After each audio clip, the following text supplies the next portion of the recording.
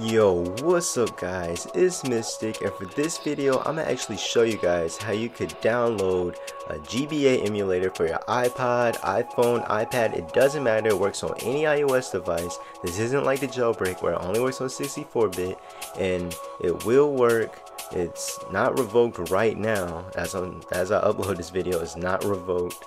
So I don't know about in the future, but I will actually show another video on how you can keep apps like that aren't even signed and they'll work, but that's only for Jailbreak. But this one right here is non-Jailbreak. Okay, so this one you could do on any device right now, and you don't have to do anything but basically click one link. Alright, so first thing, I'm gonna go ahead and delete it so I can start from scratch with you guys instead of, you know, having the app and re-downloading it, because to me that would be stupid.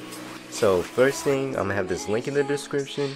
I'm gonna go ahead and just click on it, and it's gonna be for the same for you guys. You just click on it and it's gonna take you here, and then if you go to the bottom of the page, there's gonna be two GBAs. Alright, one says signed and one says date trick.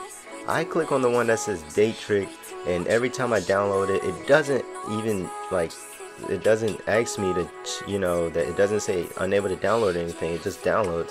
So I have no idea why, but anyway, you just click download and click it again. It's going to say that, and then you should be good, and it's going to download. And then once it's done, you could click on it. It doesn't even ask you to sign a certificate or something. I don't know why, but that's it. And then you just click OK, and then all you do is click on the search bar if you want to get a game. You know, of course you're going to want a game, otherwise you can't do anything with it. So you click the search bar, it's going to take you to Google, and just go to Love ROMs.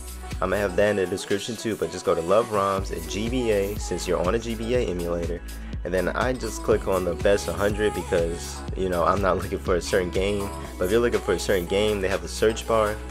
So, and there are ads apparently. But all you do is find the game that you want. So I'm going to do Grand Theft Auto Advanced right there, and just click download, and it's going to take you to this page. Then you click download again, it's going to do this, it's going to say it's downloading, and there's going to be a little green bar, and then the green bar is going to just keep loading, and then once it's done, it's going to ask you again right here, download. So just click download, then you could change the name, but I just keep it that, and click save, and then that's it. So you can just click on it and it'll start up. It won't say detached video, that's a tweak that I have on, but all you have to do is that, and look, the game loads up. It's the full game.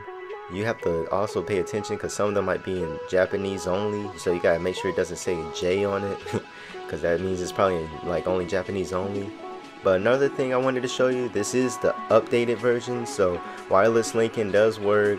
You could, right here, homepage, you could change it to Love ROMs instead of typing it in every time. Right here you could change your skin, which is what I had in the beginning of the video. And look, now you use your second screen.